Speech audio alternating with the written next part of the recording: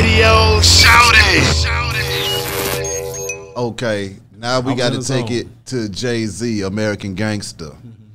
What was that like collaborating with Jay-Z and saying, okay, I done worked with Ye, I mean, I done worked with Tip, I done worked with Rob, I done worked with everybody, now it's time to get in here with the arguably the greatest of all time. What was that like? And did you feel any pressure when you got in there with him? Man, no. You know what? He almost put some pressure on me, but it wasn't. Because I done ran into Jay so many times, man. Yeah. He always said, you know, one day we'll get together. You know what I mean? One time my boy Big John took me through there and ran into him in Vegas. We just used to see each other. You know, we always acknowledged because that's when we met. We ran towards that's what he really remembered me from when we was working with Kanye. And that's when later on he was like, hey, man, you know, I don't know when, but we definitely going to work together. Yeah. And what's funny about that American Gangster album is that's around the time when Jay-Z was talking about retiring. Yeah. And so my homeboy, Big John, who runs Sony over there, you know, big time guy. Shout out to Big John Platt. He hit me and was like, you know, whispering on the phone, hey man, Jay-Z about to do another album, you know. This ain't got nothing to do with, you know, no budget or what, you know, just, he says, a budget there, but you're going to have to dig in your pocket, bro. I know you got money. Fly on up here, you know, going to get your hotel. So I checked into the Hudson. Yeah. Me and my business partner, Bernard. We went up there, man, and I had, actually, you can go on YouTube. I made like 5 tracks for him, just a top 5 that I knew. Yeah. I had a top 5 tracks, but I made one more, which was that one. I'm telling you, a lot of time that last one be that one, right before that door closed. Exactly. That one. And I was working on it, and all the while I was chopping up the samples, and I was like, you know what, man? It was funny though, man. It's a backstory because 2 Chainz and Player Circle them had that same sample. What? And the song that they did to it, I was like, Chainz, that shit cool, but boy, that sample's so cold. Man, I swear, man, do not get mad if I use that motherfucker one day. That might be why Chainz don't fuck with me to this day. Because I definitely took that sample, and he knew it because I kept on telling him. I said, hey, man, that sample cold as hell. I forgot who did it, their version. But I knew I was going to put my twist to it one day, The Love We Share. And I found that album.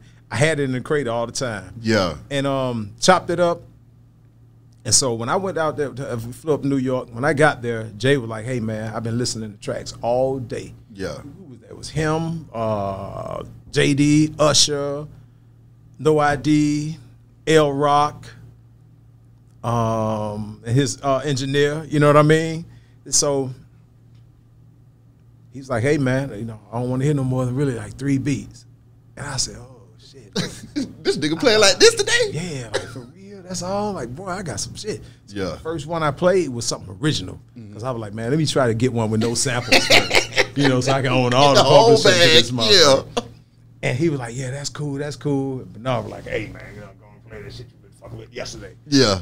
I said, all right, this got to be the one. And when I hit it, Guru looked at me, and Jay started. Saw how he responded when Timberland on that little video. And look, he started rapping to himself. About 15 minutes, man, he just turn the mic on. And that boy went in there, and Sean Carter went in there and blessed that motherfucker. Oh, my God. He lit that song up, man, and JD did the hook. That's him, you know, say hello. Yeah. That's JD. That's where the hell? Dupree. Why did he pop out of nowhere? Hey, cause he was there. He was already working, because he worked on that album, too. Okay. Yeah, he had 2 songs on American Gangster. Oh, my God. And that's when No ID and L Rocks was signed under JD's production company at that time. See? Yeah, No ID was signed under Jay-Z around that time. Out of all of your studio sessions, which one has been the one where you just knew that God had entered the room and it was going to fuck down, and whatever came out of that studio was going to be a hit? Graduation. Ooh. Kanye Graduation. Yeah. A lot of magic, man. It was beautiful. Just with everybody who was coming through, just to even say hi. Like, I met so many people just working with him, and it was just beautiful working with him. And I'm telling you, when you are a producer working with an artist / producer, it can't be nothing but magic. Facts. Because he gets almost everything that's in your playlist. Yeah. You know what I mean? Yeah. And he's open to, okay, he might hear a sample and say, oh, shit, or I might hear a sample from him, and next thing you know, we building. So I actually had another one by, with him and Common called "I Done Did It All" that didn't make the album, but that shit was hard. Damn. It was hard. It would have been one of y'all favorites too.